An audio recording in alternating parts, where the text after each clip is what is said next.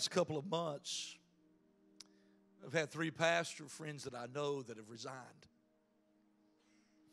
They've left the ministry. They've quit. For me, that's not an option. As Laurie said, it's hard for us to understand because we have such a great church that we love so much with all of our heart.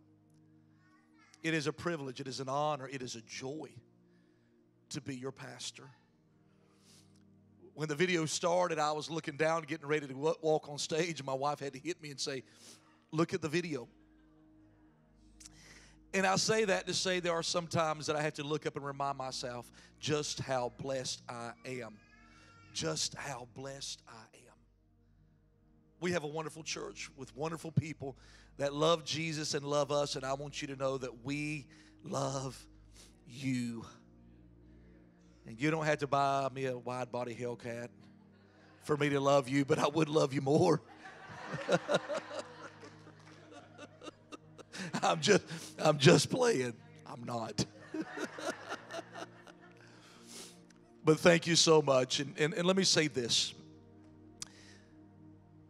I thank you for your appreciation. But I also want to say that it is my joy and honor to be your pastor because I have the opportunity to work with the greatest staff there is. They make it good for me. They make it exciting. They make it joyful for me to be your pastor. From all of our directors and our coordinators and to our team leaders and especially to all of our volunteers. Guys, if you only knew, I brag about you all over the country. And all over the world, I brag about you guys. And how much of it is a joy to be your pastor. 14 years, baby doll. 14 years. I have been your pastor, and it's been the greatest joy of my life. Thank you so, so much. I don't want to preach now. I'm going to, but I don't want to. Thank you again. That y'all just know how to get me, don't you? That my mother at the end there, my gracious. You just can't do that to a son and expect him not to lose it. And praise the Lord. I love you guys. I'm trying to go to my sermon. I just can't hardly do it. But we love you guys, and thank y'all so much. And do me a favor. If you show me appreciation today, do me a favor. As you're leaving, all of our staff, David, Misty, Siobhan, Kyle, Kenny, Abby, Levi, if you would do me a day, Vaz, if you would do me a favor today, go by and hug on them too. Love on them. Tell them how appreciative you are of them for all that they do in this church. Amen. Amen. Amen. Give them a hand.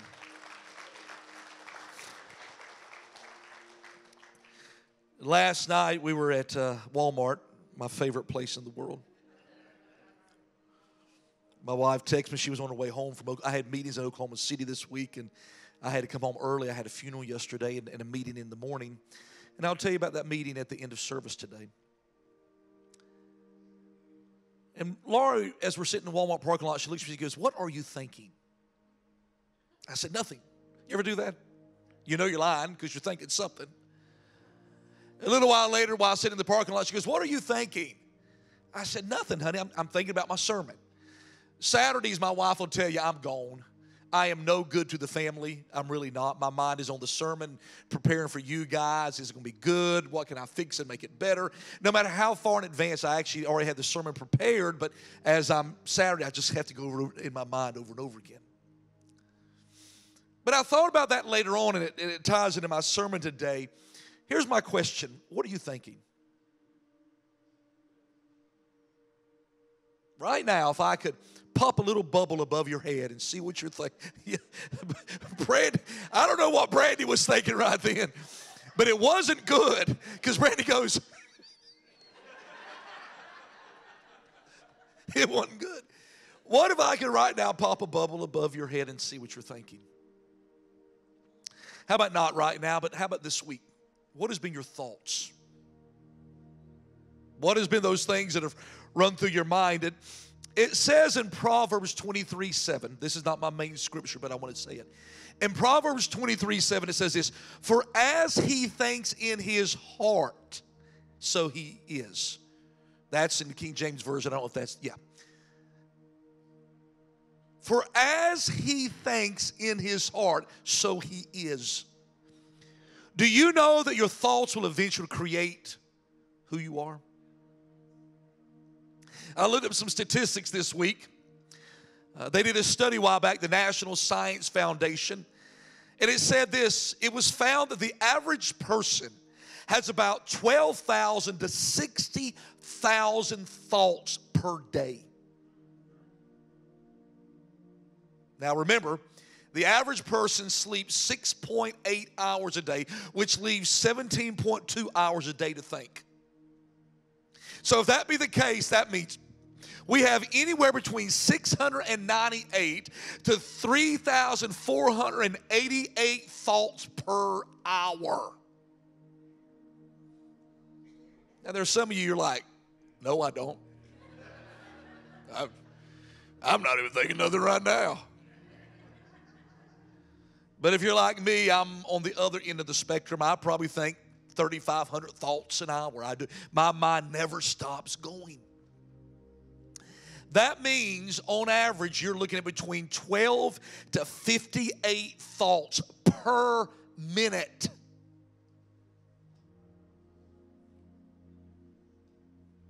Of those thoughts, 80%, another study was done by Cornell University, and they said this, of those thoughts, 80% were negative.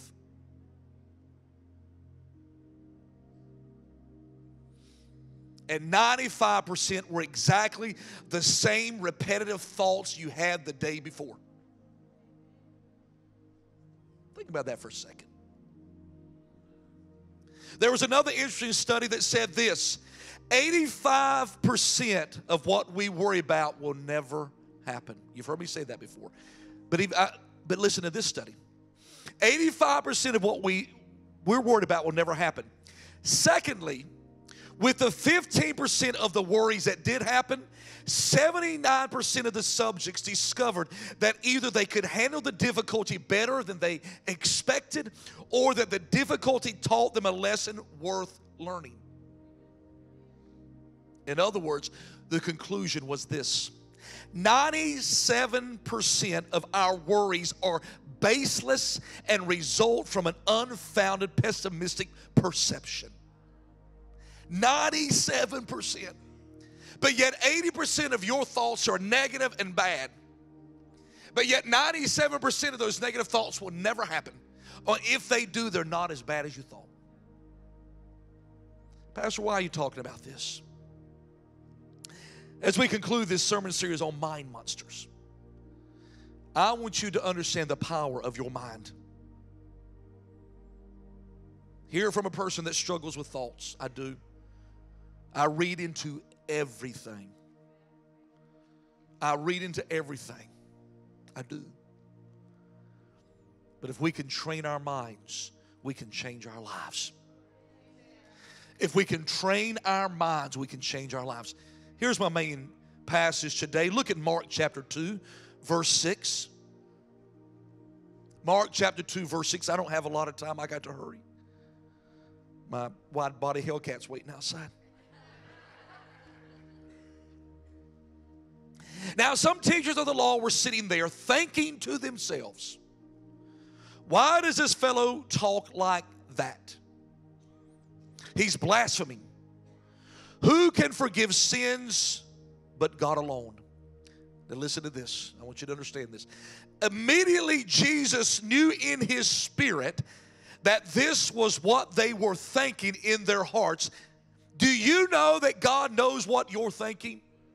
Now, I do want to say something to you real quick so you know a truth. Here's the truth. The devil does not know your thoughts unless you speak them. But God knows all your thoughts. The Bible actually says if you thought it, you've done it.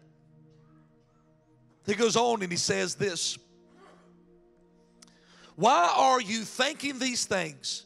Which is easier, to say to this paralyzed man, your sins are forgiven, or to say, get up, take your mat, and walk? But I want you to know that the Son of Man has authority on earth to forgive sins. So he said to the man, I tell you, get up, take your mat, and go home.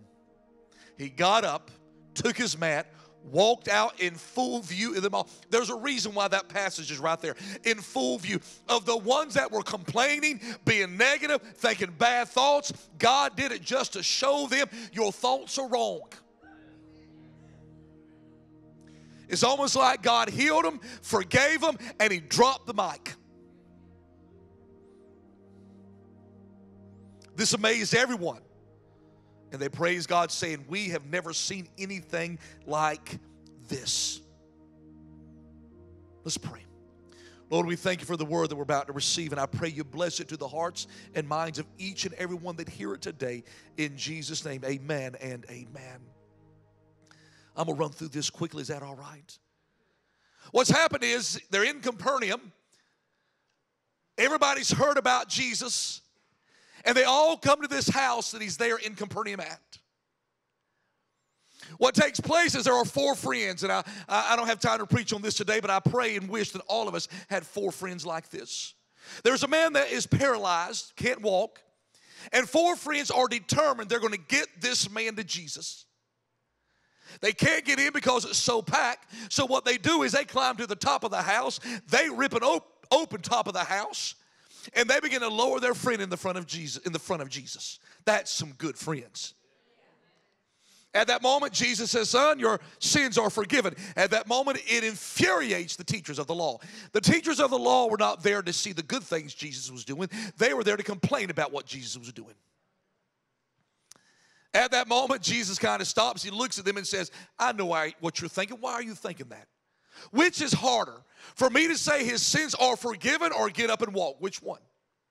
Because I am God, and either one I can do.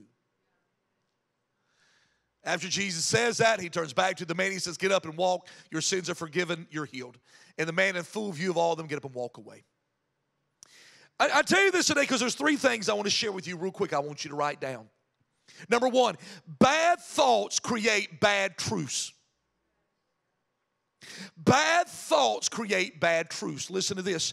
Now, some teacher of the law sitting there thinking to themselves, why does this fella talk like that? He's blasphemy. Who can forgive sins but God? See, the problem was they didn't know the truth, and the truth was God was standing right there before them. What happens is we start believing negative things, and we get negative thoughts in our minds, and what happens is they start creating our truths.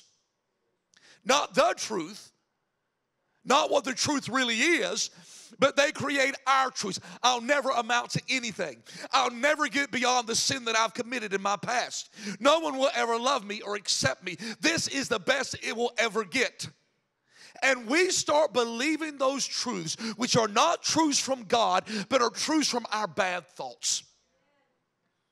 So that's why Jesus had to correct them. Hey, whoa, which is harder, man? I know your thoughts. You don't have to say it out loud. I know what's going on. We have to, somewhere within our life, stop the bad thoughts that are running rampant through our minds. We've got to take all of our thoughts into the obedience of Christ Jesus. Romans chapter 12, verse 21 says it this way. Do not be overcome by evil, but overcome evil with good. Well, let me put it another way. Don't be overcome by your evil thoughts.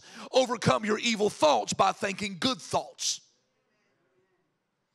I won't say it's going to be easy. You know, walk in, Brian says something mean to me. He's sarcastic. The thoughts will start to flow. Well, who's he think he is? I'm way better than Brian. He don't look as good as me. He ain't as smart as me. He likes those Dallas Cowboys. What good can come out of Dallas Cowboy fans? It's just an example. Just an example. Not truth. My truth, but not truth, okay? See, the Bible says that we have to take all our thoughts captive. In other words, we have to reach into our mind with that thought that is flowing and grab a hold of it and pull it down and say, does it line up with the Word of God? Nope, you're gone. Does it line up with His purpose for my life? Nope, you're gone. That we overcome our evil thoughts with God's good thoughts. 2 Corinthians chapter 10 verse 5 says it this way: we demolish arguments and every petition that sets itself up against the knowledge of God, and we take captive every thought to make it obedient to Christ. Demolish. You know, I want you to do, I always give you a little tidbit to do every week. Remember that? A little application. This is what I want you to do this week. When some bad thoughts fill your mind that are not godly thoughts or from God, I want you to do this. Wherever you're at, work, home, driving down the road, I want you to take out that thought. Just grab your mind like you're pulling it out. Just go, and the Bible says I'm to demolish it. I want you to take a, and I want you to throw it down and go, I'm tired. It will make my week to be driving down the road and see Charlie he pulled over, got out of the car, maybe him and y'all just got in a fight or fuss, and he knows the thoughts in his minds aren't good, and he pulls over and he pulls out that thought, throws it on the ground, and starts to demolish it. See, your thoughts will eventually become your truths. That's why it's so imperative that your thoughts are the thoughts of Christ and the thoughts of God. Here's another one, write this down. Misconceptions give way to missed opportunities. How many times have you missed out on something great? How many times have you missed out on something good? Because you had a preconceived idea that was actually a misconception because of the truths that you have created. Listen what he says, immediately. Do you know Jesus wants to stop your thoughts immediately?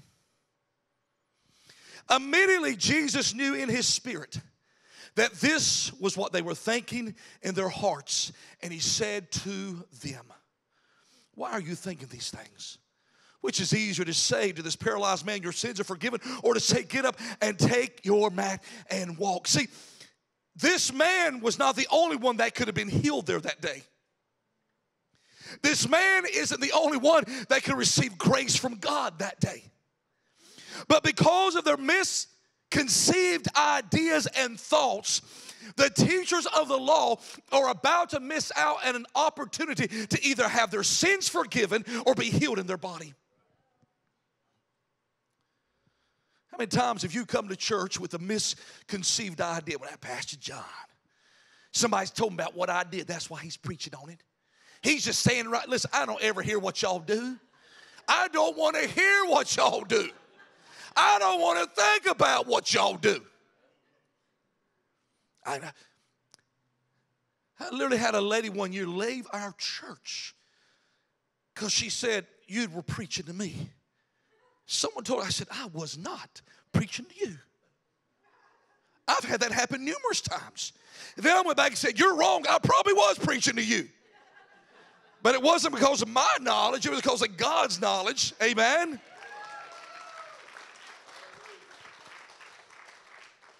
I've had that happen on many occasions. Or you come and say whatever thing you make up in your mind, but you miss out. See, what I would encourage you to do when you walk in the house of the Lord, get every misconceived idea out of your mind. Clear your mind and say, God, whatever you have for me today, I'm here for you. Lord, do it. Do it, Lord. Philippians chapter 4, verse 8 says it this way, finally, brothers and sisters. So, Pastor, what do I think about? Here we go.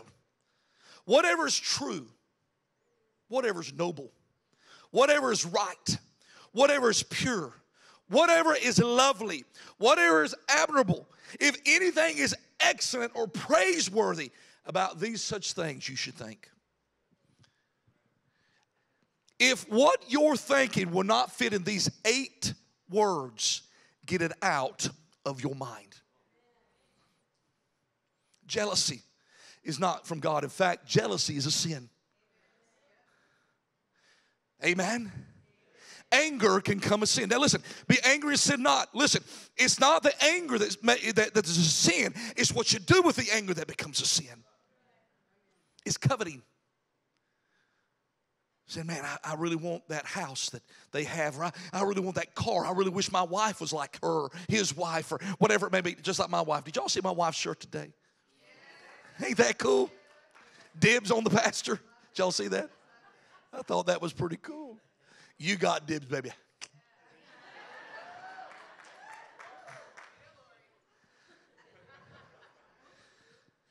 See, you will have to fight the resistance of your mind to take you to places that you don't belong. Well, it's my mind. You're right. You can go anywhere you want with your mind. And guess what? That's probably where your life will go. Anywhere. But not where God wants it to be. See, most of you haven't taken time to take what you think and line it up with the Word of God. Most of you, well, I have a right. I hear this all the time. Well, I've got a righteous anger. No, you don't. You're just angry. It's not a righteous anger. You're just angry. Well, I have the right to look at the beauty of God. Not when you're looking at another woman that ain't your wife. Well, God created her not for you to look at.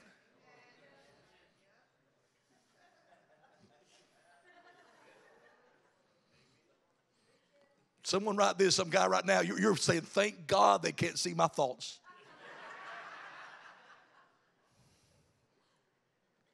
Here's the third thing. I'm running out of time. Negative thoughts produce negative outcomes. Period.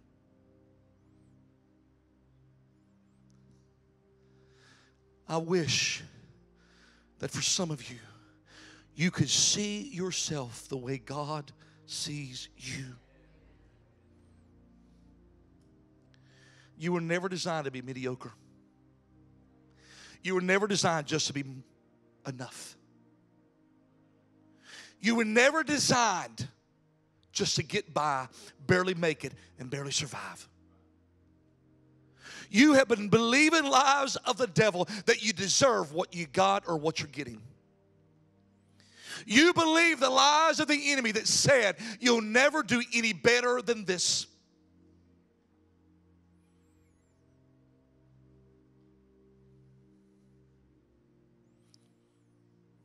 In Luke chapter 6, verse 43, it says this: no good tree bears bad fruit, nor does a bad tree bear good fruit. Each tree is recognized by its own fruit. People do not pick figs from a thorn bush or grapes from briars. A good man brings good things out of the good stored up in his heart. That means his thought, his mind.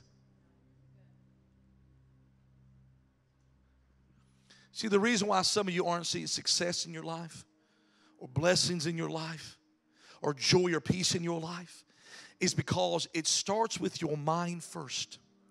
And in your mind, there's no joy, there's no peace. In your mind, you just think you're barely going to make it. In your mind, listen, your mind, your negative mind takes you to negative places.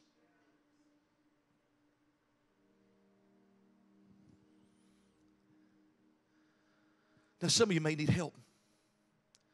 You may just sit down with some of the Bible says, seek the counsel of the wise. You may just sit down with someone and let's talk about your thoughts.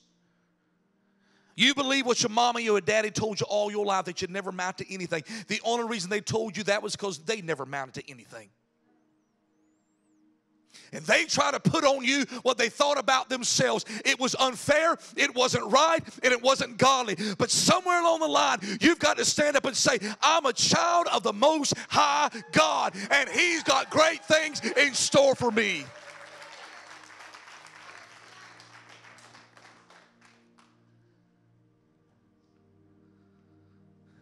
Oh, if I could just take your thoughts today.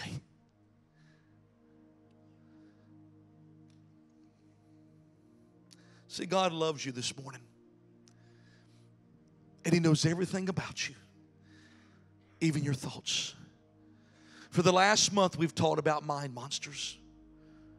It's time to get rid of the anger and the negativity. It's time to get rid of the thoughts that you'll never amount to anything. It's time to get rid of the thoughts that are not of God. See, sometimes our thought becomes our self-appointed punishment. Well, I deserve to keep thinking this. I deserve to hold myself hostage. So the Bible says if you don't forgive those who sin against you, God cannot forgive you. Do you know that applies to you too? You are not God, so you don't have the right not to forgive yourself. Yes, you screwed up. Yes, you made a big mistake. Yes, it was horrible. But can I tell you that God is bigger than your horrible mistakes?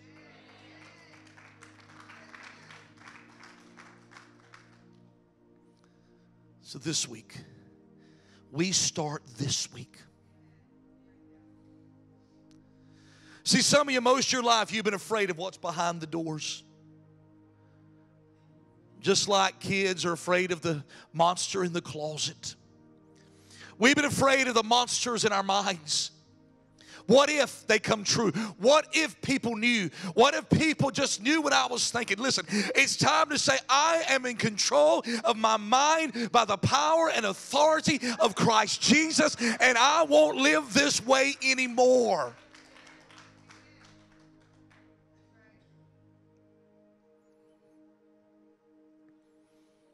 I want you to stand with me. We want to thank you so much for joining us for our service today. We hope that you've enjoyed it. Before we let you go today, I want you to know that Jesus Christ loves you. And over 2,000 years ago, God the Father gave His Son Jesus Christ to die upon a cross for you. That through His death, you would have eternal life. And through the shedding of His blood, you would have forgiveness of all your sins of past, present, and even future. So if you're watching right now, and you're right now living in a life of shame, sadness, and sin, I want to introduce you to my Savior. All you have to do today to be saved is first admit that you're a sinner in need of God's grace and wonderful love.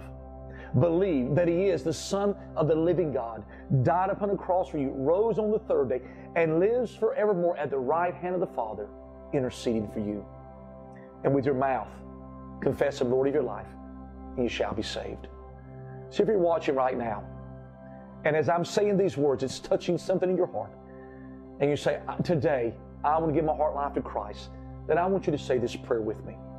Say, Dear Jesus, forgive me my sins and all of my ways. I ask you to come into my heart and into my life. I repent of my ways, and I ask you to be the Lord and Savior of my life forever and ever. Amen. If you just said that prayer with me, I want you to know that you are a child of God. Your sins have been washed away. You're a new creation, the Bible says. And eternity with Christ is your reward. Do us a favor. If you gave your heart and life to Christ today, please let us know in the comments or reach out to the church. And we would like to tell you your next steps in following Christ Jesus. Thank you so much. God bless you.